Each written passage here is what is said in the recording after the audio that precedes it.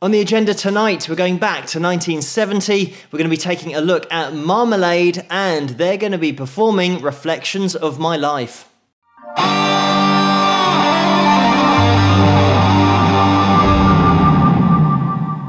Hello, Phil here from Wings of Pegasus, and welcome to another analysis video. If you enjoy this video, please give it a thumbs up and subscribe. So let's get the guys up on screen and see how they get on.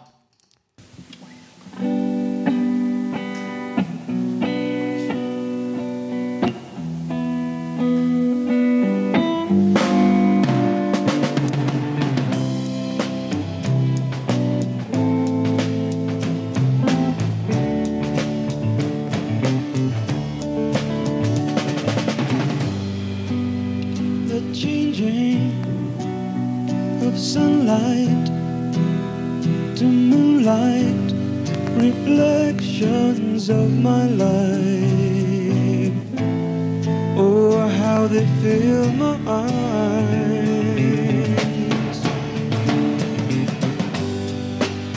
The greetings of people in trouble, reflections of my life. They fill my eyes.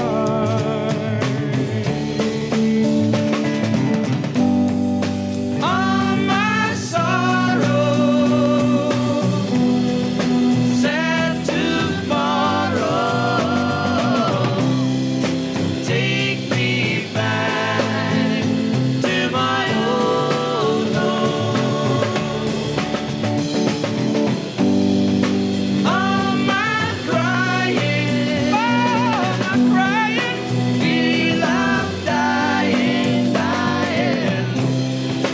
take me back to my old home.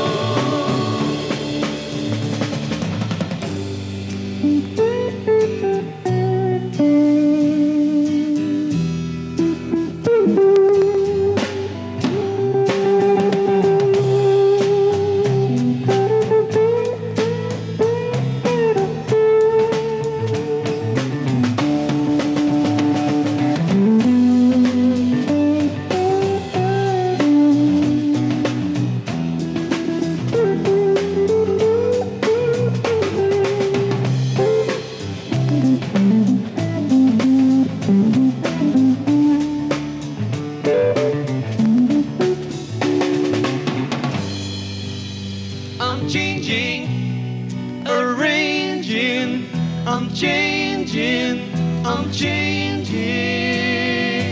everything. Well, everything around me. I'm just going to jump in here. As always, the link to this video is going to be in the description below, so you guys can check it out there without me interrupting it.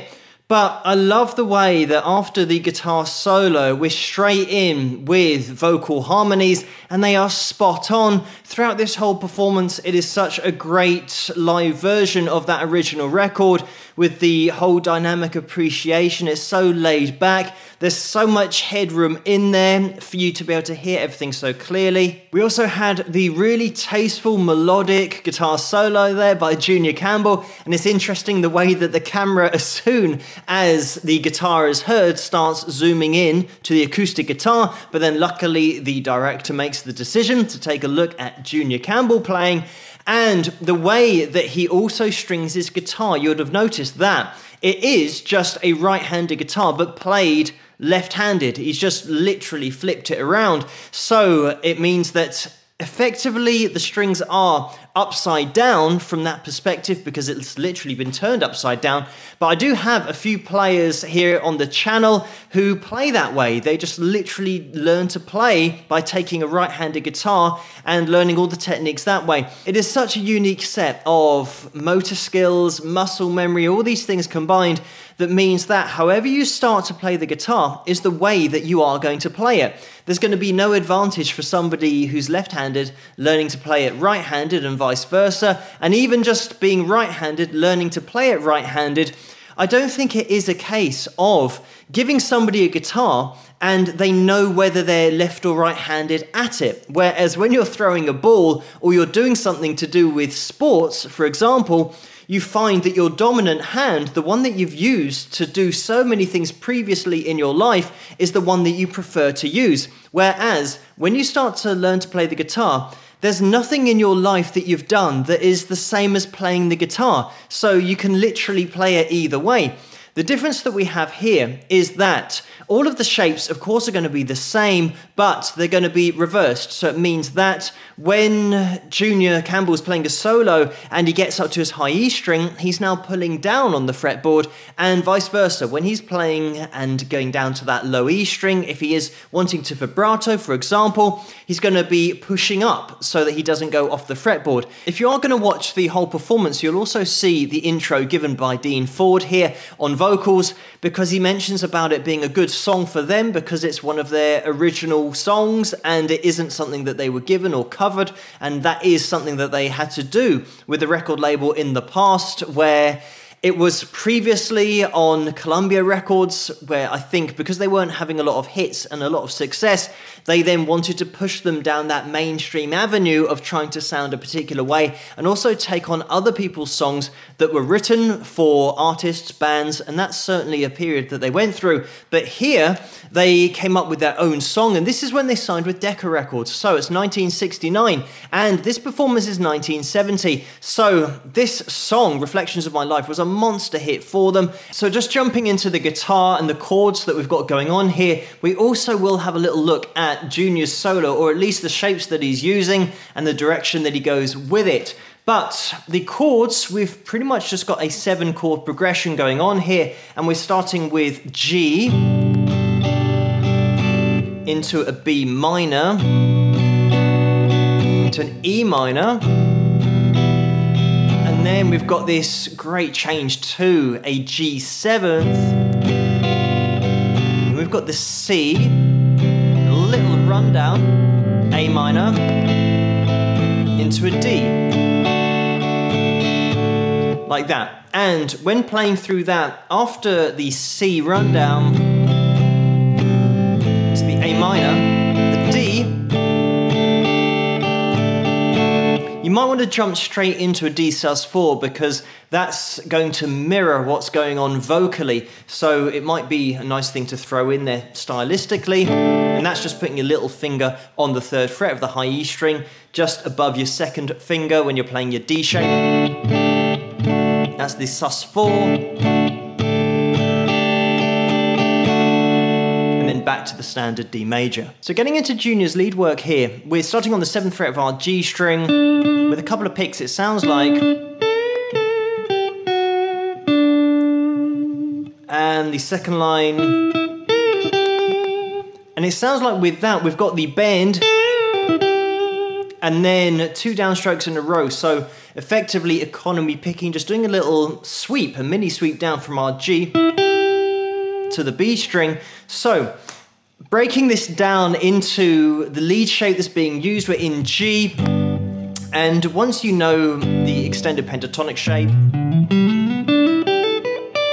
I think at that point we've then got a little slide on the 8th fret of the B string. That's where you want to make it to with your slide, that's the end destination. And then just 4 bends was that, a little bit of vibrato in there. Another thing to mention is that this is a super clean tone that Junior's got going on here, and he's also on the neck pickup of his Fender Strat. So it means that we're getting a duller sound, a softer sound. It isn't as bright, it's not going to have the attack of the bridge. And if I'm changing from my neck pickup to the bridge, hopefully you'll be able to hear the difference. And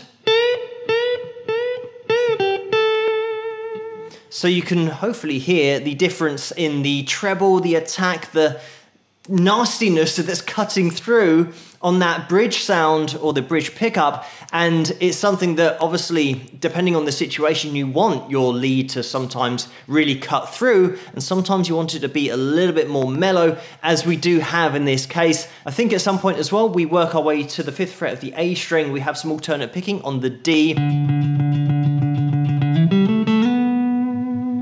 and then a little slide up, just going through that extended pentatonic shape. And once you're here,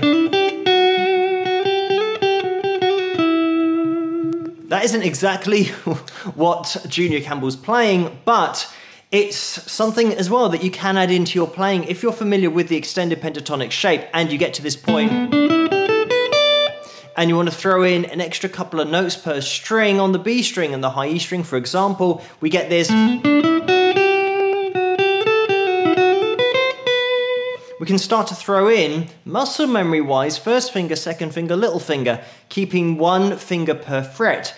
Of course, once you start adding notes on top of your basic shape in the extended pentatonic shape here, for example, and it's the major pentatonic shape, even though major and minor are the same shapes, we've got this. So it means that if we take that down an octave, you can just start doing exactly the same thing in those 2 octaves, and you can now just totally open the door to so many different lines. It's so tastefully done by Junior Campbell. It just sits in there, and it's another thing about the ability of the lead guitarist to play a solo that fits the song. Just to throw in there as well, at the end of the solo, we do have more fill shapes than lead solo lines. So we have this, and this is going to be part of our C shape where the fill comes in, and you've got your shape 1 there. If you're playing this in the major pentatonic shape 1, you probably want to finish on your C, because then it makes a little bit more sense when you are playing through that shape. But this shape, and then we go down to the A minor and we end on the D. So then we go, and I think in this performance, Junior's probably playing that top section of the fill and then moving back down. I think on the record, actually, on the first shape, he's playing his C shape up at the top. So we've got this, and then shifting up to that D.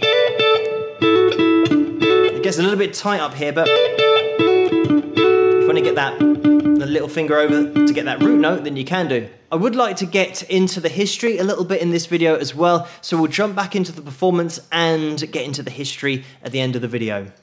The world is a bad place, a terrible place to live. Well, but I don't wanna die. No, all my sorrow, sad tomorrow. Take me back to my own home. All my crying, feel I'm dying. Take me back to my own home.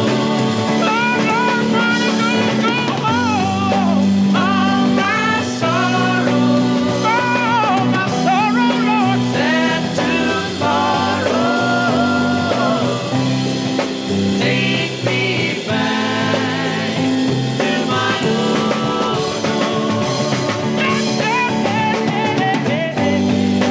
All my crying, feel I'm dying. Take me back. Take me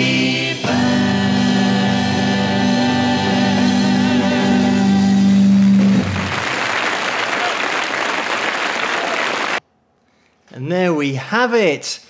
What a great live version of the song, with the harmonies being spot on the whole time. Something else to point out about that is the fact that sometimes we have the main vocal line that's being sung by both Junior and Dean here, but then the harmonies will split off into a different direction than that main line, while Dean is continuing to sing that main lead vocal, and it gives it such an impact when that happens. Also, just being able to sing the same note and the same line on pitch with somebody else is so difficult, because if one of them is ever so slightly out, it's going to sound bad, because it's going to be so obvious when one guy's on it and the other guy isn't on it. So a great job vocally all round, as well as the guitar solo. Also, with a performance like this where the dynamics are so important, it's all down to that rhythm section, keeping it nice and solid. And I think we have Graham Knight here on bass, even though he doesn't get a lot of airtime, and also Alan Whitehead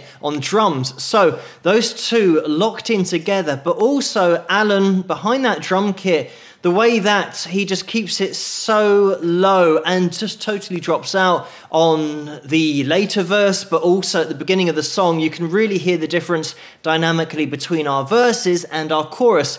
And when you consider as well that the progression is going to be the same for the verse as the chorus, it is all about that lift that you get dynamically that's going to set those two sections of the song apart. But jumping into the history, going all the way back to 1961, this is when the guys started out as the Gaylords, and they were named after the Chicago Gaylords gang. And around this time, Junior Campbell joined the band. It was really early on, because he was only 14 years of age. Actually, he joined on his 14th birthday, and Bill Irving was on bass at this time. In 1963, they were out gigging and trying to get noticed, and one person that did notice them was Dean Ford, who then got involved with the vocals, and at that point they were then known as Dean Ford and the Gaylords. So they played in Scotland as much as they could, and they did get noticed by Columbia Records. They signed a deal with Columbia Records and released 4 singles. They were also gigging over in Germany, which seemed to be the place to go for a lot of bands to perfect their craft live. And at this point, they were still known as Dean Ford and the Gaylords. They changed their band name further on down the line, but at that time, they were one of the most popular bands in Scotland, if not the most popular band. So they were having success in Scotland, but they were ambitious, and when they returned from Germany to London, they then stayed in London, and they changed their management. And the Tremolos, another band at the time, who I do have a video on here somewhere if you want to check them out independently, but they suggested to the guys that they should sign with Starlight Artists,